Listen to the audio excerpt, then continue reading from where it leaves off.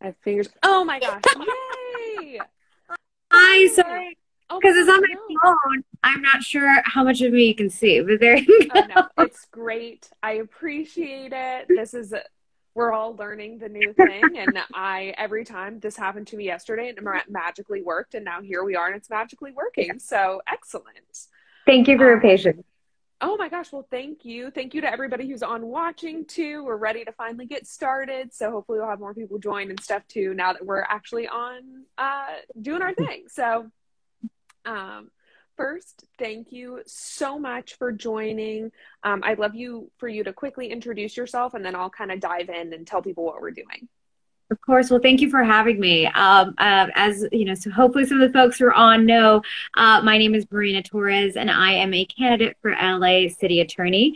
And most recently, I've been a federal prosecutor here in Los Angeles for several years, and I worked for President Obama before then at the Department of Homeland Security, working on immigration issues of particular importance to me because I'm first generation. I'm a daughter of formerly undocumented immigrants here in the Los Angeles area. And so for me, it was a really important honor, to be honest, to be able to work for the president on such important legislation.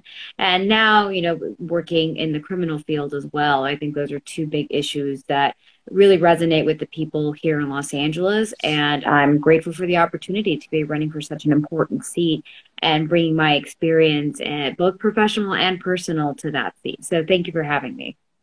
Awesome. Well, that is I really appreciate you sharing your story. I think that's a great place to start, is from personal experience and your own story. So, for those who don't know, Rise Together is the organization hosting this, especially if you're coming in from Marina's Instagram. And we started because we know that Los Angeles is in crisis, but that it doesn't have to be this way. Together, Angelinos can create positive, lasting change. And a really critical way to do that is through being involved in local elections. We are hosting this candidate interview series to make the 2022 municipal elections a little bit more accessible for everybody. Just to be clear, this is not part of our endorsement process, and it's not an indication of support or opposition to any candidates. We're just here to get to know candidates and give you the opportunity to get to know our community. So with that, I would love to just kind of start with the most basic question, which is, what does a city attorney do and how does it affect our lives? Of course. And I would say you know, it might sound basic, but it's really not. I mean, it's probably the most common question that I get on the campaign trail. And, you know, quite honestly, I'm really looking forward to changing that for Los Angeles, because the position of city attorney is one that's so incredibly important. I always tell folks that in my position as a federal prosecutor, you know, I take down cartel members, I take down corrupt officials. You know, I'm going after the worst of the worst. And that, I think, is what really, you know, people think of when they think of a prosecutor. But quite frankly, a city attorney is the prosecutor that's closest to the people here in Los Angeles. So roughly half the office is in charge of civil litigation and the other half is criminal. So I'll kind of break those the responsibilities of the city attorney in that way. And obviously on the civil side, it's defending the city, but also filing affirmative litigation on behalf of the city. So for instance, workplace employer violations for employers that just have refused to you know, abide by workplace wage and hour laws, right? It's completely within the purview of the city attorney to file active civil litigation on behalf of the people of Los Angeles. In fact, just recently, I believe it was today, the city council approved a ghost gun regulation. And that's something that's actually very close to my heart, because again, as a prosecutor, we see these wind up and in crime scenes all over, and in violent crime scenes especially. And with the uptick in crime, it's I think an area that we're going to continue to see, hopefully, more attention put to that. So that's on the civil side, and a little bit on the criminal as well. The purview of the city attorney is criminal misdemeanors. So again, things that you may not think, you know, when you're watching when you're watching TV shows and you're seeing all the cartel members being taken down, that's not exactly it. But the areas that really are affecting Angelenos, city permitting, I mentioned the ghost guns, street vendor life, right? Things like that. And then finally, I would say the third prong of the responsibilities of city attorney is advising city council of the legality of various ordinances and pieces of legislation that they'd like to see passed and drafted. Awesome. Well, that was really helpful. Thank you so much for giving that overview. That was great.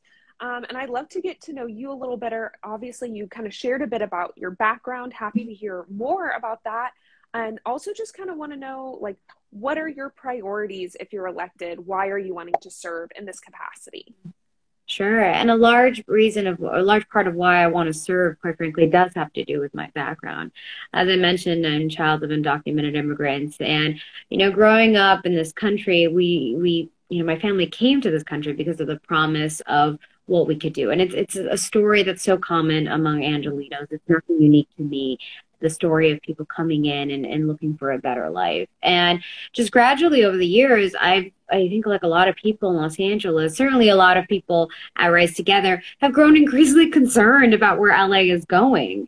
People are fleeing, businesses are fleeing, the state of homelessness is out of control.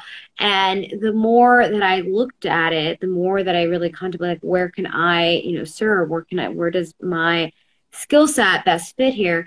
It was continuing the role of prosecutor. I have loved being an attorney. I'm not a politician. I don't think that there are other, quite frankly, positions that I would be running for. It really is because I've enjoyed and I'm very good at being a prosecutor, and see that as a next step in my service to Los Angeles and to the state of California.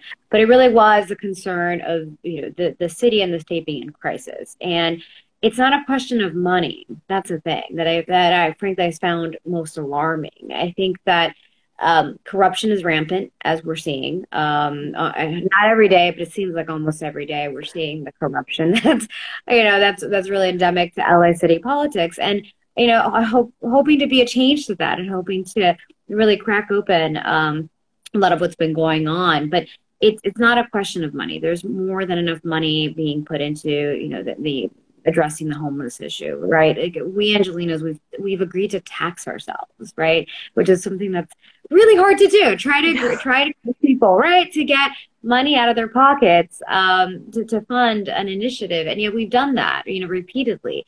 And it's not a question of money. And so I would say the first three things and they're all a little intertwined. Homelessness is obviously the number one, I would say 2 and 3 issue here in Los Angeles, and it's not a question of money. I really think we need to be adding more short-term housing. So much of the money and attention has been going towards long-term housing options. And that's good. That needs to be addressed as well. But we're frankly not seeing our elected officials act as quickly as they should, given the state of emergency that I feel, and I think others feel, we're in right now. It's a human tragedy what's going on. And the only people that I really am blaming are the people, in charge, the electeds, who just haven't been acting quickly enough.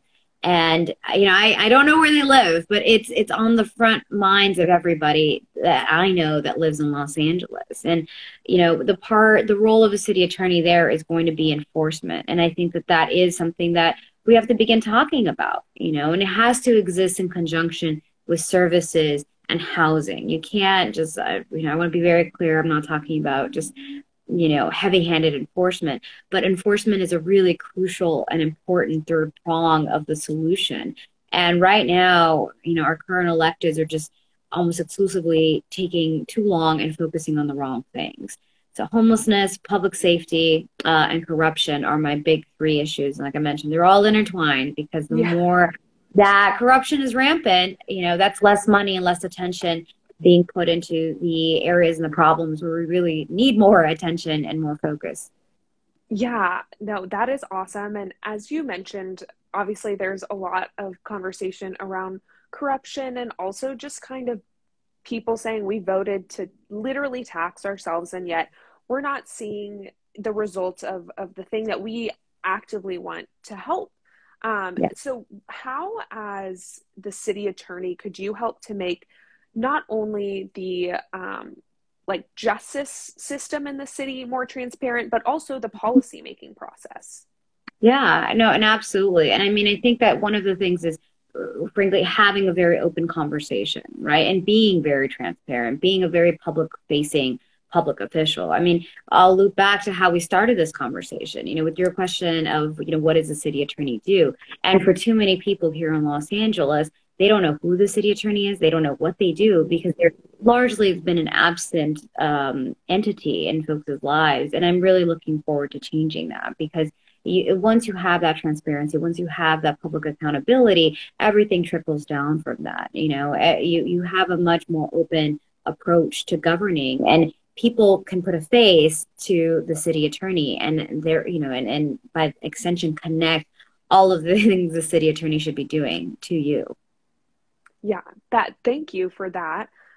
Also, just kind of speaking specifically around, you spoke to homelessness, which I so appreciate. I think another couple things that we have found that Angelinos are really concerned about are both affordability, the fact that we love the city, but many people have to leave or end up in homelessness because they simply cannot afford to live here. And then also kind of on a separate, but maybe somewhat similar road, kind of the uptick in crime and people's concerns around that. I'd love to hear from you how, as city attorney, you can enact policies that make the city more affordable and prevent crime. Sure. And again, here in the rule, because the city attorney doesn't actually enact any of the legislation, right? It's a little bit more limited. But quite frankly, anything that the city attorney and the city attorney's office can do to make, housing easier, right? To build more housing, which I think takes so long and is so expensive in Los Angeles, and that has an effect on affordability, right? I mean, when developers always make that cost calculation, right? They're always looking to see, is this going to be a house that I can sell for how much it's going to cost me to build this, right? And it's no surprise, as you mentioned, right, that we have such an affordability crisis. And you're right, it leads to people literally having to go on the streets or moving out, the folks that can afford to do so. And it's very apparent. I mean, people are leaving Los Angeles. People are leaving California. A good friend of mine actually just moved to Austin, and she was telling me that they're having a hard time having enough moving trucks here in Los Angeles and in California because they're all going out of state. And it's actually cheaper if you do a round trip, I think. Because again, it's that much of a problem that moving trucks, they can't literally keep them in Los Angeles long enough. And that's really a concern. I mean, because when we start to lose our people, we start to lose our businesses. And it's really, I really do think that in 2022, it's a crucial pivot point. You alluded to this earlier, those elections, we're going to have so many folks on the ballot, and it's an incredible chance to really change the character of Los Angeles and where we're going. This pivot point, I can't emphasize it enough. It really is a crucial point of reflection and action for voters in the city. And to your point about the safety concerns, it breaks my heart. I mean, these are the cases that I do. I do corruption cases and money laundering and drug organizations, and to see the victims, do it. And I've posted a little bit about this on my social media as well, because it's a concern. I mean, folks that are elected officials, you have a responsibility to make sure that people can afford to live in your city and feel safe, right? And these are people going to work, people walking around downtown, people literally just walking their dog and, feeling like they're going to be safe coming back home. And right now, there really is a crisis in terms of how safe people are feeling, because it's it's happening everywhere. So I think that, and I don't think that this is contradictory to reforming how we think of the justice system. During my entire career, I've been very reform minded.